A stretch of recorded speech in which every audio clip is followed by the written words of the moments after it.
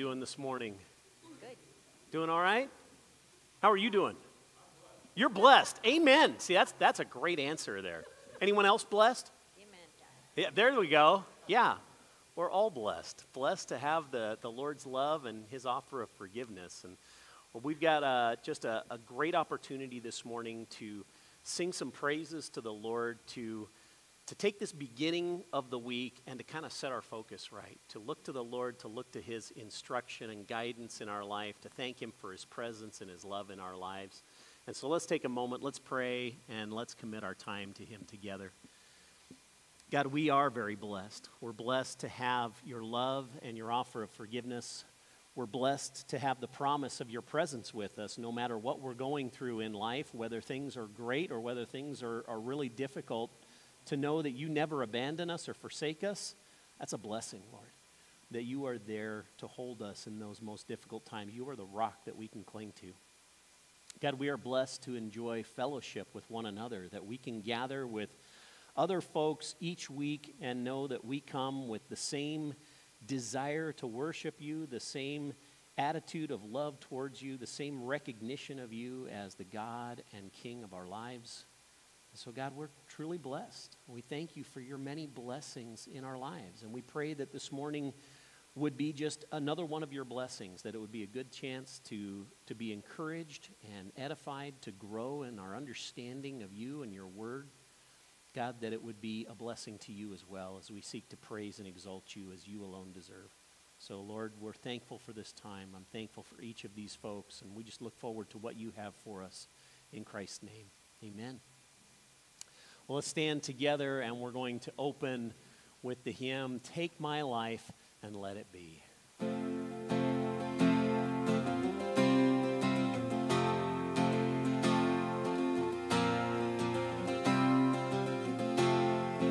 Take my life and let it be consecrated, Lord, to thee. Take my moments and my days, let them flow in ceaseless praise.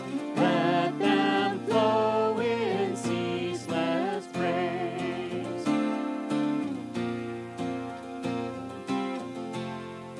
Take my voice and let me sing, always only for my King.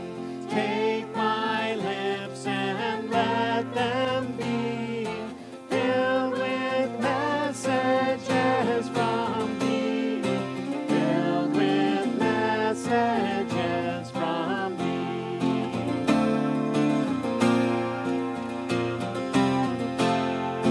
Take my will and make it thine, it shall be no longer mine. Take my heart, it is thy own, it shall be thy royal throne, it shall be thy royal throne.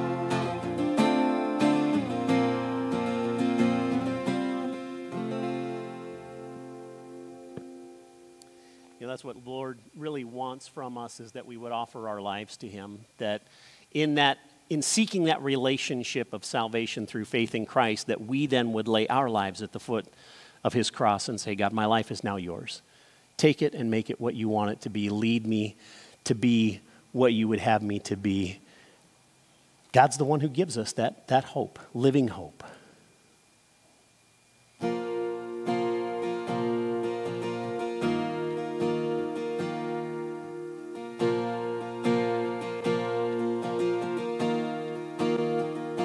How great the chasm that lay between us, how high the mountain I could not climb. In desperation,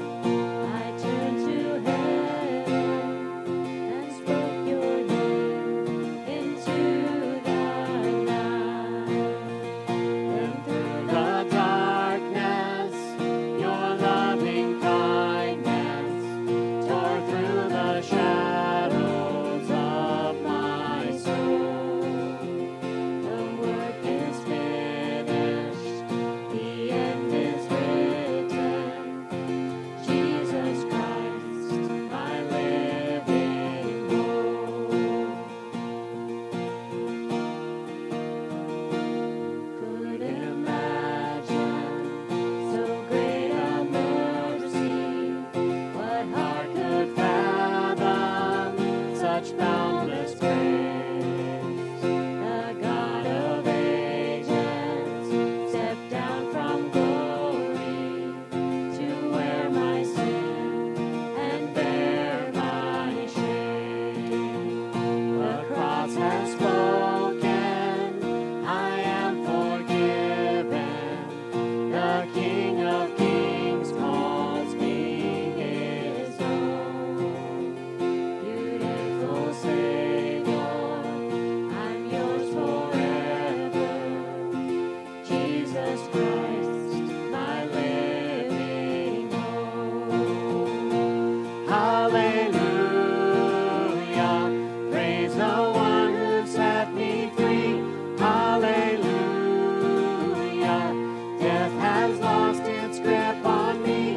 You have broken every chain. There's salvation in your name, Jesus Christ, my living hope. Hallelujah, praise the one who set me free. Hallelujah, death has lost its grip on me. You have broken every chain. There's salvation in your name, Jesus Christ, my living hope. Then came the morning that sealed the promise. Your buried body began to breathe. Out of the silence, the roaring lion declared the grave has no claim on me. Then came the morning that sealed the promise. Your buried body began to breathe.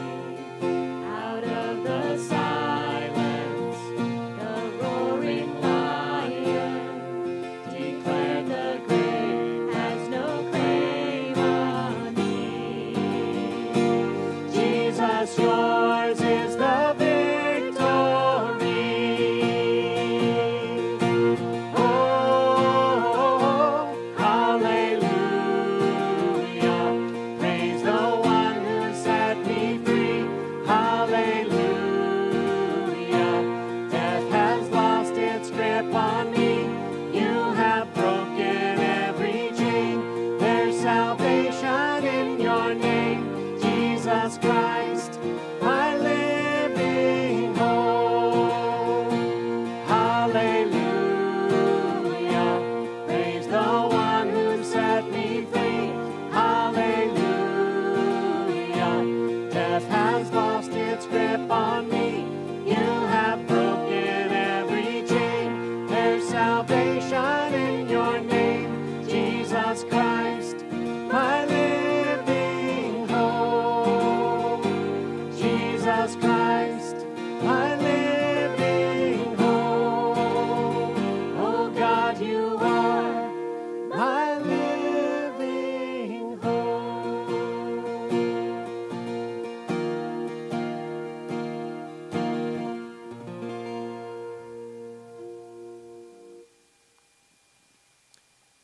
You know, all of the things that God would desire to see accomplished in this world, all of the things that God chooses to do in and through us really come back to Him. It's not us who accomplishes all of these things for God necessarily in our own strength. It's Christ at work in each one of us. And that's really the subject of our next song here. Yet not I, but through Christ in me.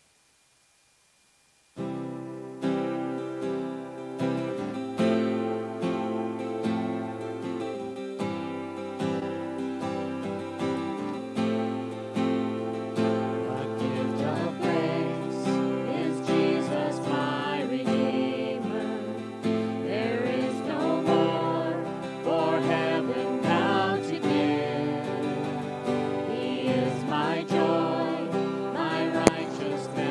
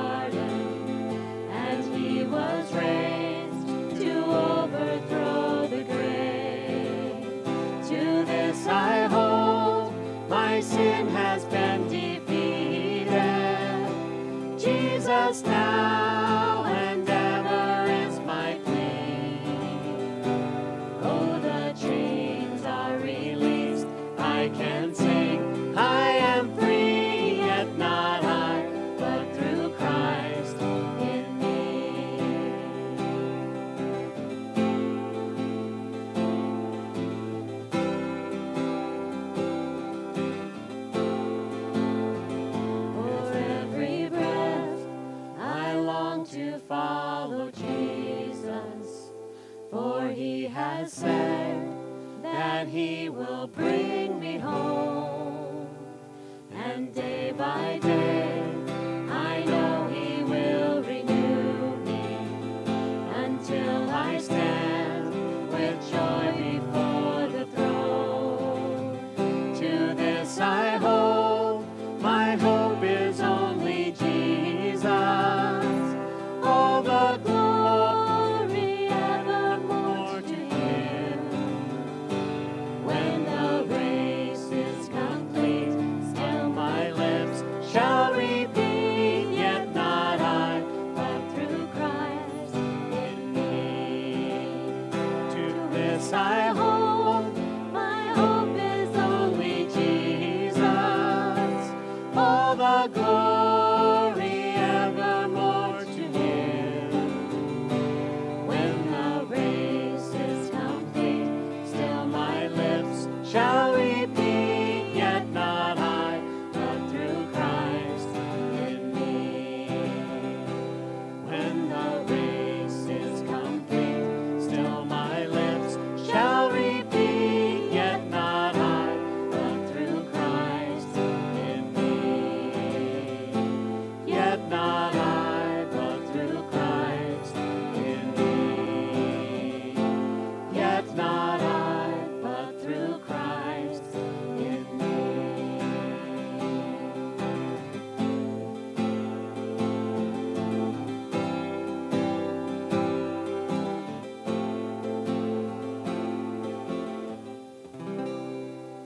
Amen. Please be seated. In the room, you guys can head for the back doors there.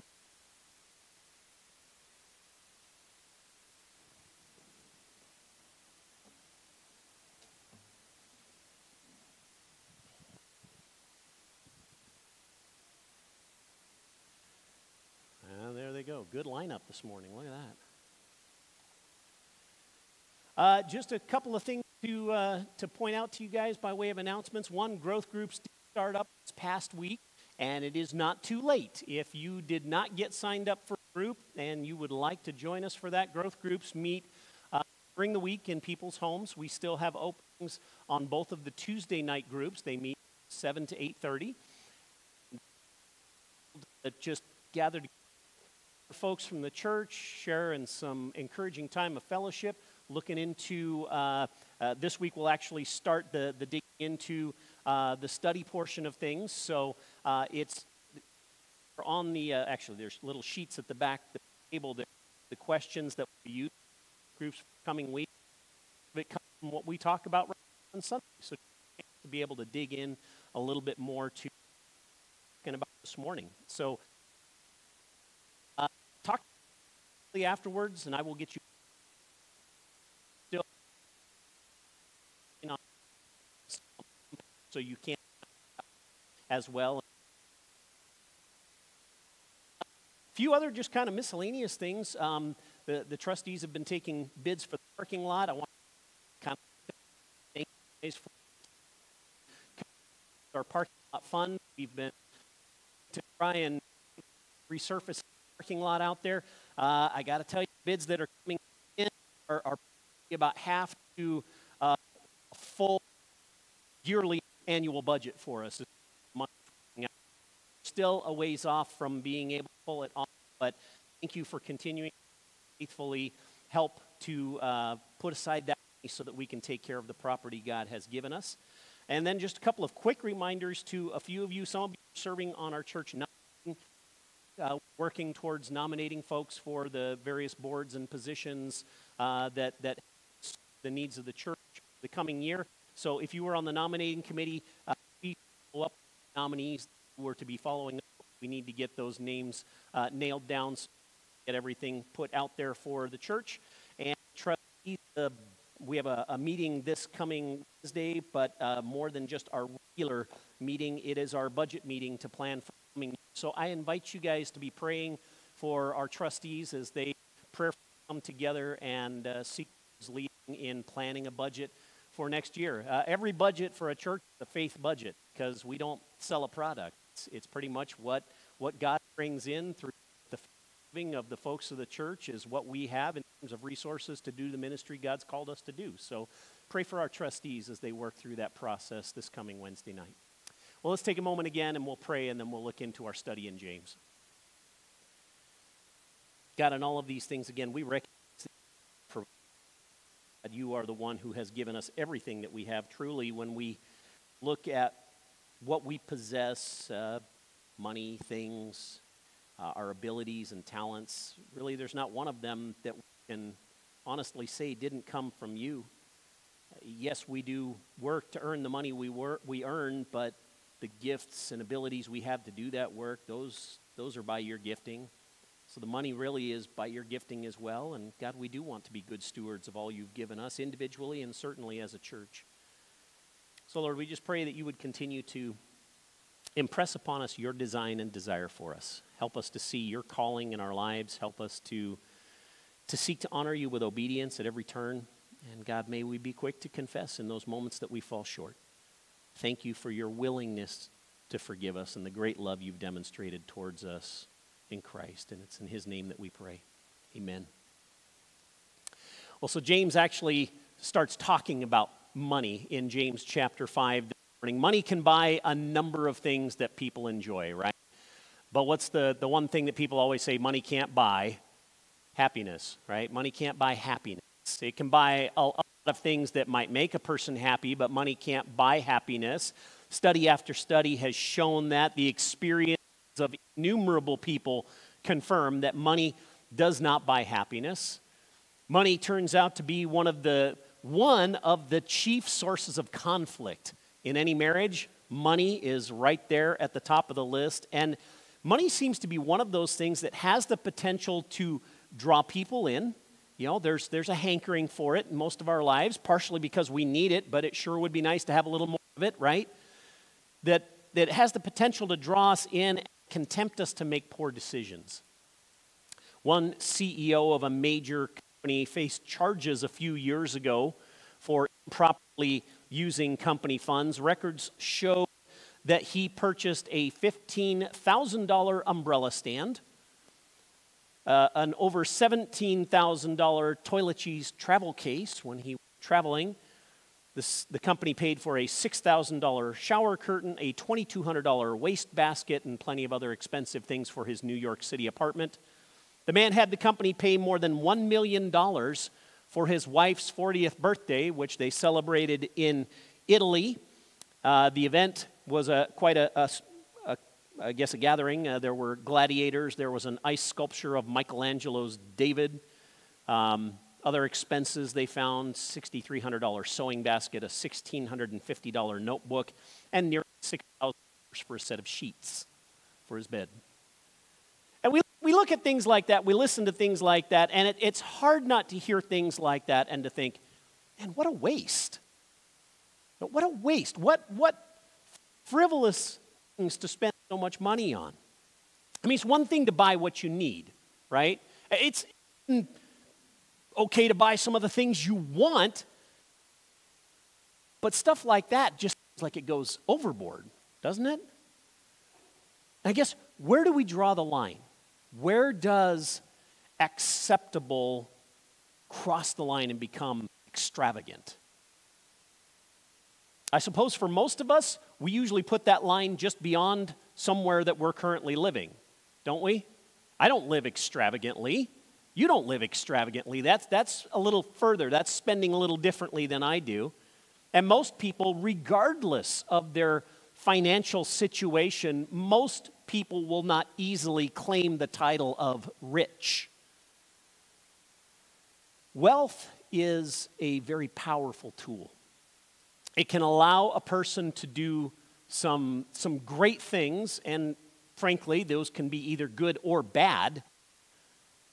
But wealth is also a perilous thing because there's a lot of dangers that come with wealth.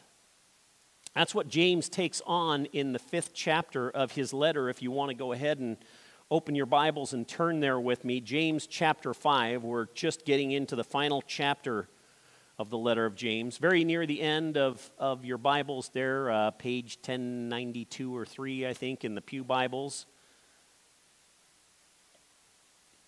James, in the passage we're going to look at this morning, starts with a warning, and in fact, I think it's a good warning. I think wealth should come with a warning. In spite of all the comforts it may give, there is a misery that can overtake the wealthy if they are not looking for it, if they're not wise to it. From there, he goes on to explain that wealth has a major weakness. The thing, all that a person with their possessions, there is a fundamental problem with pseudo-security can provide. And finally, James illustrates that wealth can tempt us to do wrong. And it's not that he bashes on people for having money. As a matter of fact, he never says you shouldn't have money, shouldn't even be wealthy. What he takes issue with is how people were handling it. They were handling their wealth wrong. So those are the three major things we're going to find in James 5. Wealth should come with a warning. Wealth has a major weakness. Wealth can tempt us to do wrong. And after we consider all three of those things, I want to finish up by talking about how we might live well with what we have. James chapter 5, he shows us, like I say, right from the start, I think he shows us that wealth should come with a warning. Contrary to James warns the wealthy among them, it's coming. Look at Come now, you rich, weep and howl for your miseries which are coming upon you. That just seems odd, doesn't it?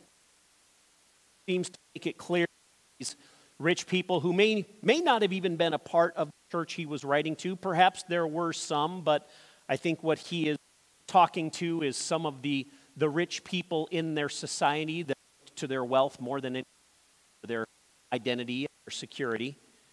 What he makes clear here is that these rich people are going to experience a terrible ordeal. Matter of fact, they're probably living comfortably.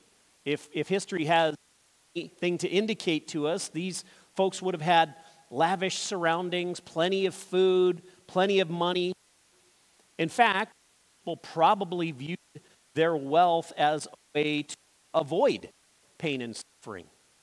If you had to worry about those things, a way to live lives of ease and comfort. What James tries to tell them, first verse of chapter 5, ultimately, their wealth won't save them. It's the misery of judgment.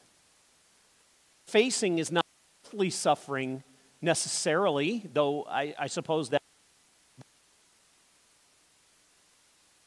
earthly suffering, but what is coming is eternal. And so because of that, James urges them to weep and wail, something that I would have to imagine they probably weren't all that accustomed to. After all, their wealth likely allowed them to live comparatively carefree lives compared to much of the rest of the first century world.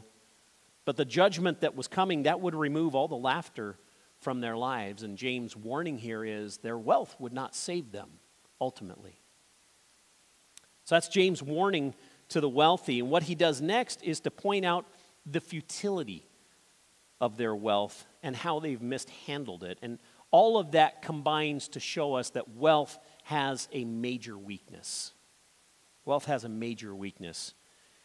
We're not accustomed to thinking of wealth, are we? We're not accustomed to thinking of wealth as a weakness or a hindrance necessarily. Quite the opposite. Wealth can allow a person to seemingly do just whatever they want, have whatever they want. But with the next couple of verses, James highlights the major weakness of wealth, and in some, it's basically that it doesn't last. Look at verse 2 and into the beginning of verse 3. Your riches have rotted, and your garments have become moth-eaten. Your gold and your silver have rusted, and their rust will be a witness against you and will consume your flesh like fire. what a picture. James is basically saying that amassing wealth, amassing possessions is an exercise in futility. You see what the major weakness of wealth is here is what he says, it doesn't last. Wealth, whatever that looks like in our lives, is temporary at best. Clothes, obviously, eventually wear out. I doubt there's any of us here wearing the same thing even 5 years ago, 10 years ago, 20 years ago. Clothes don't last, they wear out.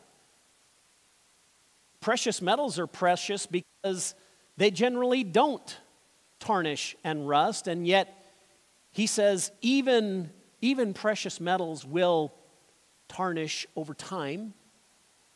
Now these things haven't happened yet. These wealthy folks that he refers to were still enjoying the benefits of their earthly wealth and their place in life, but his point as he works his way through this letter, and particularly in this section, his point is that unless they repent of their sin, the same as every one of us needs to do, unless they repent, their destiny is set. Forgiveness and salvation is found only in Christ, and apart from that, that Christless eternity is a place called hell. It's not just that the metals will tarnish, it's that their very lives will be consumed. These people had so much. Apparently, they had so much they weren't even using it all. That's why it was going to waste. History tells us that the wealthy made up a very tiny percentage of the first century population. For the most part, in James' day, the average person owned a single set of clothing, perhaps a tunic and a cloak to wear over it when it was cold. That cloak would usually double as their blanket at night to keep them warm on cold nights. One of the hallmarks of wealth in the first century was that a person had multiple sets of clothing and nicer clothing to boot.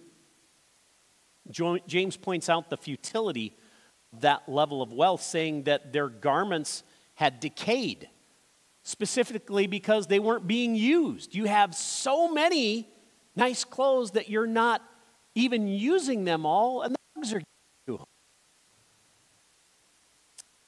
was happening with their gold and silver? It was tarnishing for lack of use. These wealthy people had so much money that it just wasn't even being used. It just sat around gathering rust if it could. Again, for the most part, the average person in James' day, most people kind of lived hand to mouth. The money they earned was turned right around into meals and immediate needs for the family. The wealthy people in James' day probably felt that their wealth, their possessions gave them a certain level of security. They had money, they had land, they had food, they had clothes in excess. So what more could they possibly need? But as James has already warned them, they should be weeping and howling in misery because misery is coming. The weakness of wealth is that it just doesn't last. The same business that can make a person rich today collapse tomorrow and put them into an incredible amount of debt. More than that, though, the truth is you can't take it with you. All of this wealth that James is referring to, it's just in the here and now. That doesn't go with us across the threshold of eternity. And I think what James is trying to indicate to these folks here is, look, all the money in the world is not going to save you from God's judgment. God doesn't take American Express to pay off the debt of your sin. That's the major weakness of wealth. It does not save you. It cannot save you.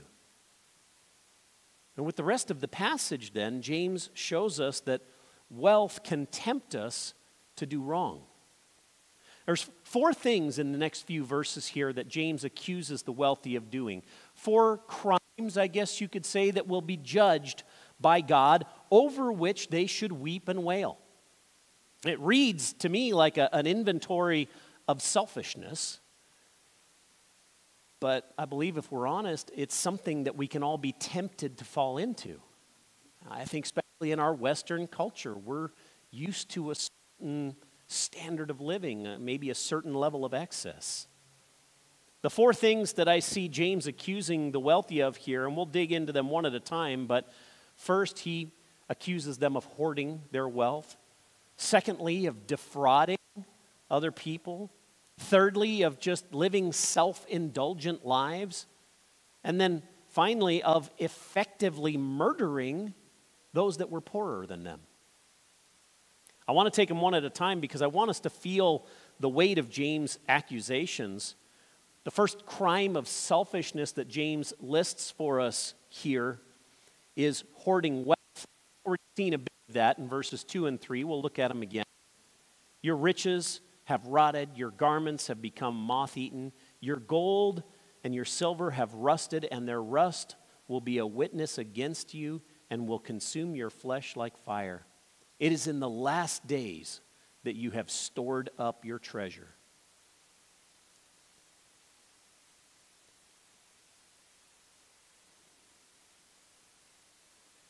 Wealth can tempt us to do wrong. We've already seen that these wealthy people had so much that it was going to waste. It was a witness of their greed and selfishness. They had far more than they could ever use.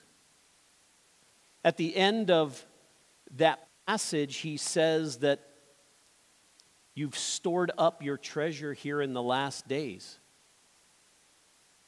You know, Christ had some very clear things to say about money during his ministry on earth, and what he made clear, the bottom line that he made clear in Matthew 16:26 is what he said, that what good will it be for a man if he gains the whole world and yet forfeits his soul? Or what can a man give in exchange for his soul?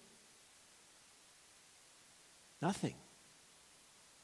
And yet these people had amassed all of this. They had hoarded all of this wealth as though it was going to somehow offer them more than it could. To make matters worse, there were people all around them who were on the brink of starvation, whose need was enormous, but it would seem that none of that mattered to them. They had theirs. They had what they needed, had what they wanted. They were comfortable, so the need of theirs was not the problem. Reminds me of an animated Disney film from a number of years ago, Emperor's New Groove. If you remember that one, it was a number of years ago. In the Emperor's New Groove, very early on in the movie, the main antagonist, the bad, well, not a bad guy, bad gal, the bad gal, who is enjoying the luxury of the palace, is rendering judgments on peasants that come before her, and she interrupts one that is standing before her to request assistance, and she kind of waves him off, and it's no concern of mine whether your family has, was it again? He says, food? She says, ha! Thought of that before you became peasants. Take him away. That seems to be the attitude that these people had. I've got mine. You don't have yours? That's your problem. I guess you should work hard. Maybe you should have made better financial decisions. No concern of mine whether your family has, what was it in? Whatever. That's your problem. James tells the wealthy that they've hoarded their wealth in the last days. The New Testament regards the entire time between Christ's first appearing and death and ascension, between that time and his second coming. That's the last days. We are in the last days. Because Christ can return at any point. And so what have these wealthy people done? They've kept it all to themselves.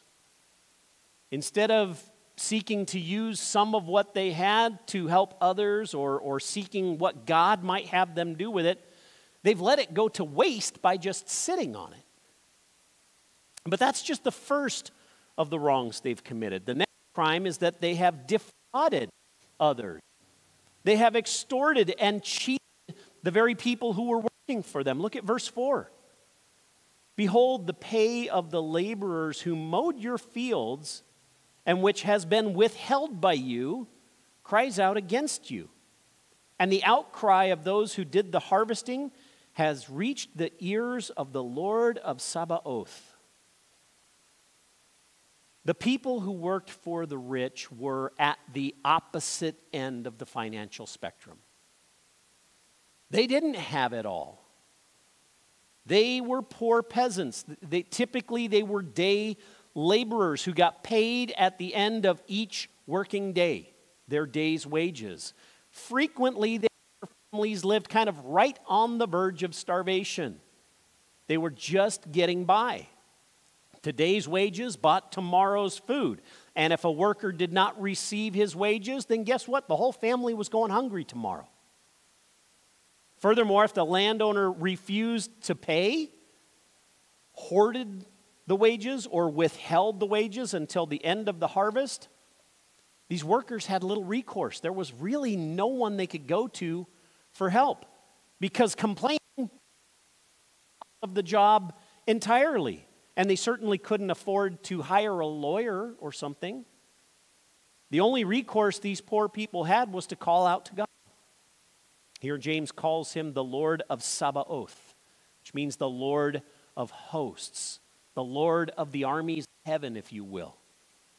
The phrase conjures up the image of God being prepared to go to war against the wealthy to defend his oppressed poor. The thing is, though, they had no excuse for post-dating the check. It wasn't that they didn't have the money and had to, well, you need to wait 2 weeks till I have enough money to be able to pay you. It wasn't that at all. They were wealthy. They had it. They were just hoarding it. James paints a really graphic picture here. Stolen are depicted as cries against the wealthy. The cries of the workers had reached the ears of heaven. And I think that should make wealthy shudder at what, or rather, who was prepared to come for their crime. But wait, there's more. The third thing James accuses the wealthy of doing wrong, this is on their lavish lifestyles. Indulgent lives. Verse 5 says, you have lived luxuriously on earth and led a life of wanton pleasure. You have fattened your hearts in a day of slaughter. The rich here are pictured just living in the lap of luxury. Self-indulgence. They haven't refused themselves any pleasure. They have given themselves anything and everything their heart desired. James' point is that all of these things are earthbound things. Yeah, you have lived luxuriously on the earth for this time that God has given you under the sun, the 70, 80, 90 years, you've lived in luxury. That reward is in the here and now. But there is a judgment that is coming later, and that judgment determines how you are going to live for eternity. I know I've probably mentioned this before. Math, you remember fractions, right? Okay.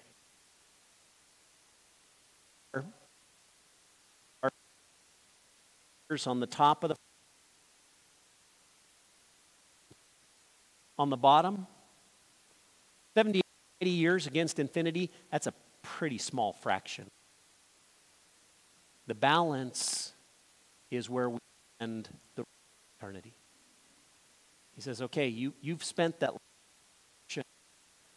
living in luxury, but you have received all the comfort that you're going to have if that's what your focus is. In the next life, you're not going to experience anything but, and in many ways, they will arrive at the judgment content, but condemned. James very graphically shows that these rich folks that he's referring to here are on the verge of such judgment. On the very day that judgment was to come, he said, because you don't know when it's coming, you have basically been fattening yourselves up like a cow that's headed to slaughter. You've just been living large without any thought of what's coming. And with that, James shows that a life of luxury and self-indulgence, he says, look, essentially that's a worthless life if that's all you're focused on. When Christ returns to take his people to heaven, you know what? Money won't mean much. We should spend our time accumulating treasures that will be worthwhile in God's eternal kingdom. And money itself is not the problem. All people, Christians, James and his readers, all people need money to live. It's just the way life works. We need money to support our families. It's not money that's the root of all evil, it's the love of money that is the root of all sorts of evil. It causes some to oppress others in order to get more. And I think this is a reasonable warning to everyone, to all Christians, that if we're tempted to adopt a worldly standard of trying to get ahead and keep up with the Joneses, as it were, if we're tempted to kind of fall into that, seeking that standard rather than God's standard, I think James' warning is a valid warning for us. His final accusation in these verses has to do with how the rich have effectively murdered the innocent. Look at verse 6. You have condemned and put to death the righteous man. He does not resist you. Here we see the wealthy basically usurping God's role as judge. Because of their status, they feel they have the right to condemn whoever they choose. What James is confronting here is a mindset that treats other people however it wants without regard for their dignity and ultimately disregards the very lives of those people who have been mistreated. They're the riffraff, the peons, the people I don't need to concern myself with. Now we see that attitude, don't we, of treating others with disrespect as if they don't matter. How many times have we seen in person or videos online of somebody running down a sales clerk at a business or something who had absolutely nothing to do with whatever the problem is, but they just lay into this person like there's no tomorrow. James is confronting that sort of a mindset. The murder that he speaks of here, I can see it being both active and passive. I don't doubt that inconvenient people may have actually been done away with by putting them to death. There's far too many instances of that sort of thing in history, of wealthy people just eliminating people that were inconvenient to them. But even more likely was that the poor couldn't pay their debts. And so what would happen? Well, they would get thrown into debtor's prison until they would be able to repay, or they were forced to sell all of their possessions. And without any means of support, without any opportunity to work off their debts, these poor people and their families probably frequently died of starvation because they couldn't provide for themselves anymore. Now, God also considered that sort of intentional neglect. He's like, that's murder. These oppressed people did not resist the wealthy because they weren't in any position to be able to do so. They didn't have any resources to be able to resist. And again, their only recourse was to call out to God against their rich oppressors. What the wealthy needed to understand here was that God takes it personally. when we treat other people like garbage. I think we need to hear that because we all have that potential to, that person had it coming. God takes it personal when we treat other people like garbage. It's like they don't even deserve our attention as they die. So that's what the wealthy did wrong. They hoarded their wealth. They defrauded others. They lived extremely self-indulgent lives. They effectively murdered the innocent.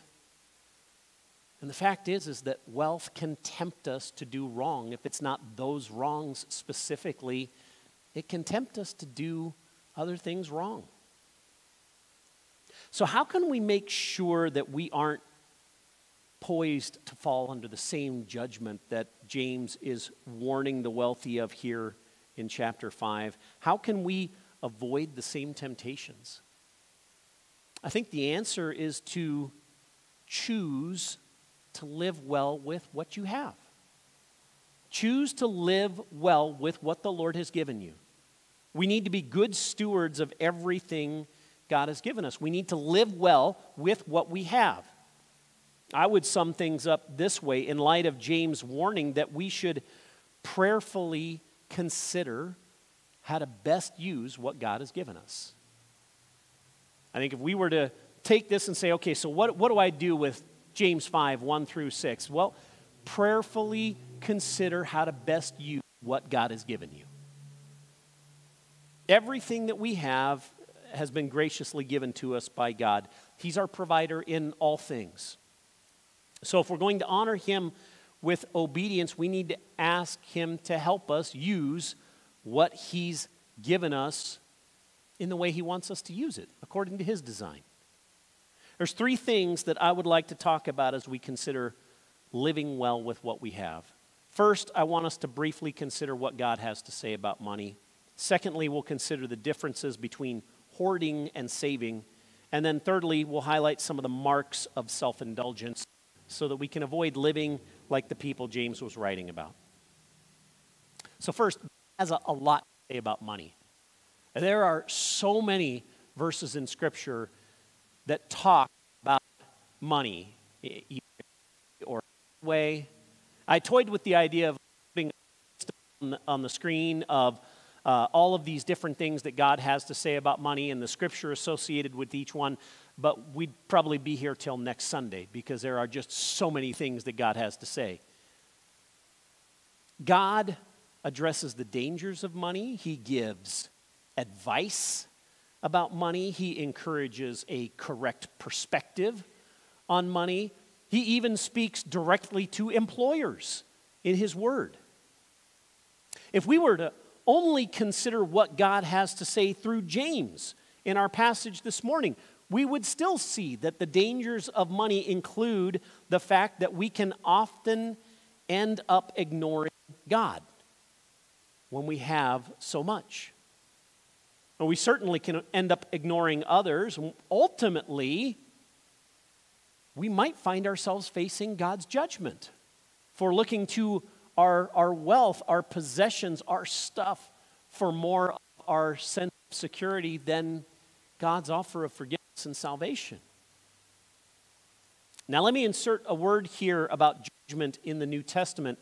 Judgment is an extremely complex thing in Scripture. Not complex and hard to understand, complex in that it's kind of multifaceted, I guess I'd say. So you have chastening judgment, which we see a lot with the Lord. When God brings judgment on people, when God does that, a lot of times it's with an eye towards restoration. God allows consequences in our lives as a result of our sin, not just out of a desire to punish us, but out of a desire to draw us back to Himself in repentance, that we would recognize, did that wrong, God. I need to turn away from that. I need to ask your forgiveness. I need to do it right.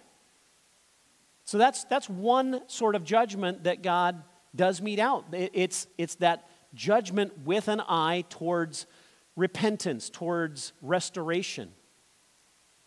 But then there's also the judgment which results in separation from God and eternal destruction. And that certainly is the judgment that includes promise of a Christless eternity in hell, to be ultimately and eternally separated from God's goodness and his love.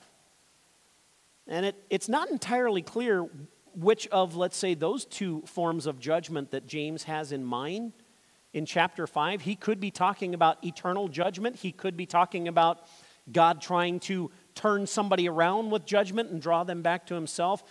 I don't know that we need to really understand which one of those it is 100%, because neither one is something we should desire to experience. So if we're to prayerfully consider how to best use what God has given us, we need to know what God has to say about money. And that's a worthy study. You can do a lot of studying and find a lot of what God has to say in his word to us, because he addresses it extensively. Another help to us avoiding the pitfalls that James understands. There's a difference between saving. And the difference may be nuanced. James' warning here is certainly not against saving money. What he's against is that selfish hoarding that affects not only that person, but everyone else in that person's life. There's dangers in having that kind of a hoarding mindset when it comes to wealth. One is because it tempts us to, it fosters in us a sense of earthly security and maybe even independence from God. I don't have to pray that God would help me figure out how to do this. I've got everything I need. I can do it myself. It can promote a sense of superiority over others just by virtue of what I have. It assumes that what a person gains is only for their own benefit, that it's mine.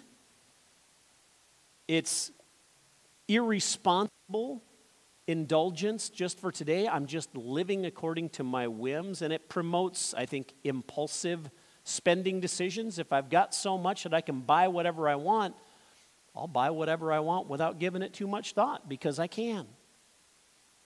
By contrast, God calls us to be good stewards, and saving is a part of that. I think there are wonderful benefits as we choose to save and plan, because one, it demonstrates good stewardship of the resources God has provided. I think it makes us able to respond to the needs of others more immediately, because I have something set aside. This person's in need. I actually have something I can help them with. It assumes that God provides for people through what he's already given us.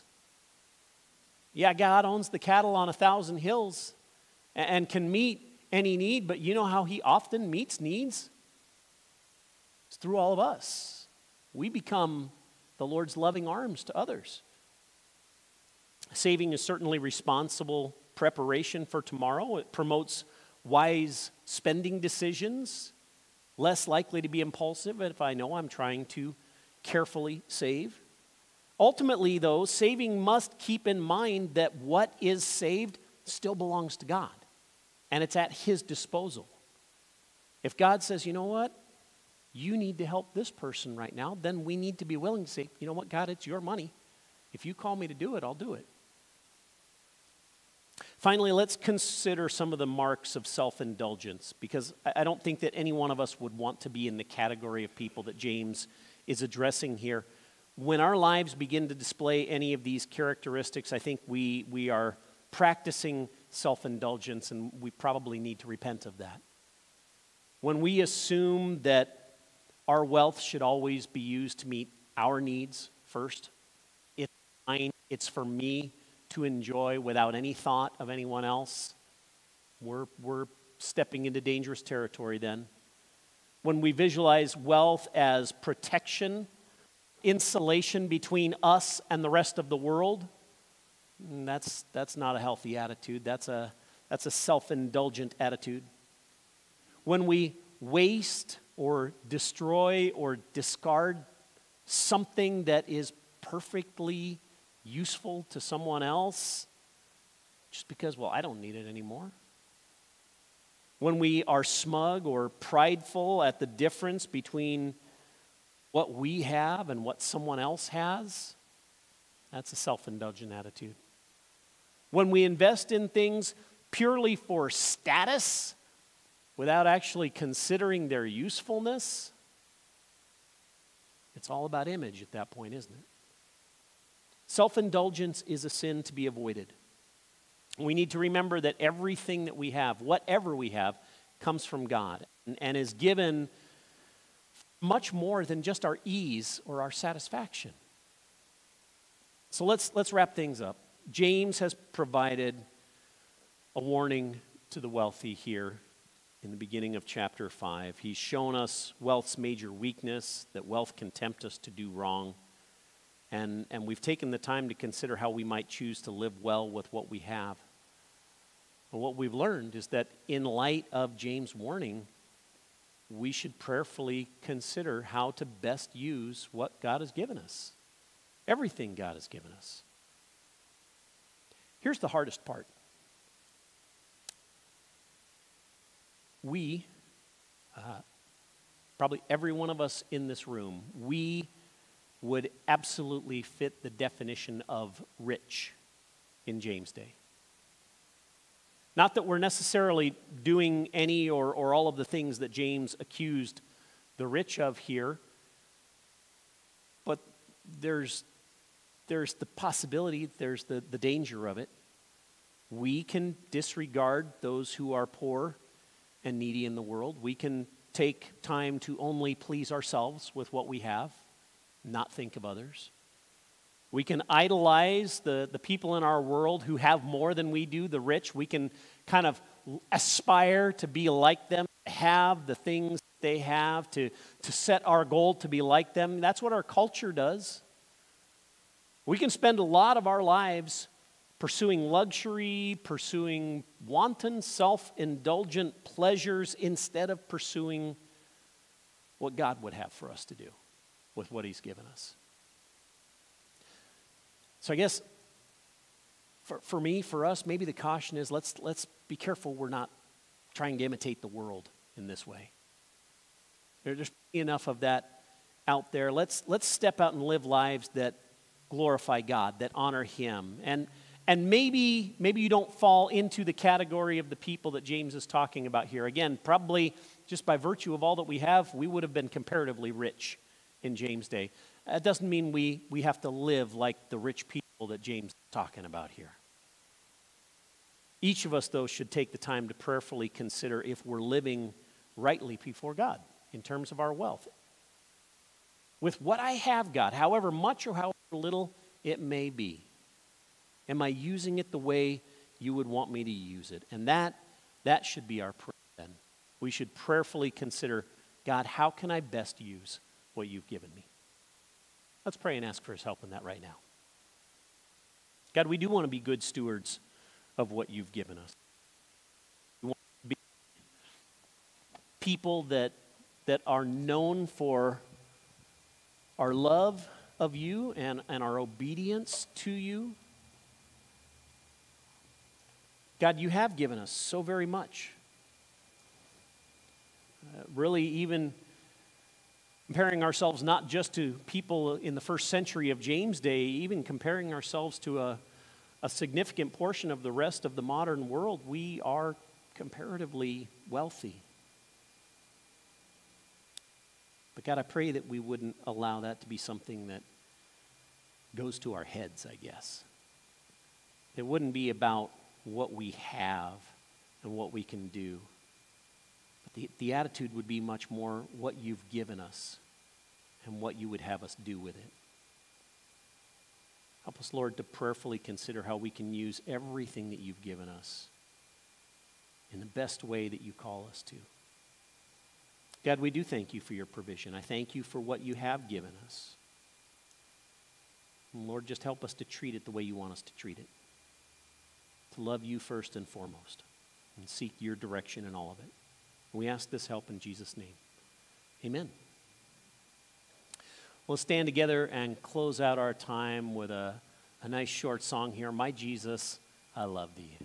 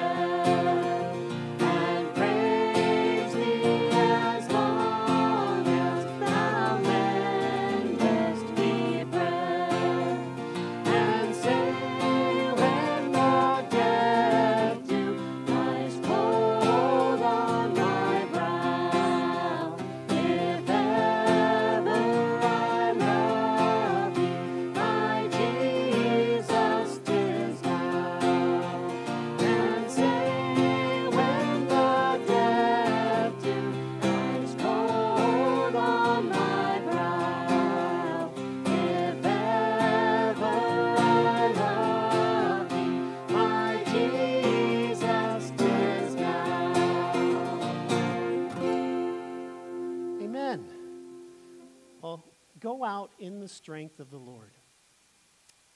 Thank him for the provisions he's given you. Commit them along with your very life to the Lord and seek his leading and trust that he'll give it to you. God bless you guys.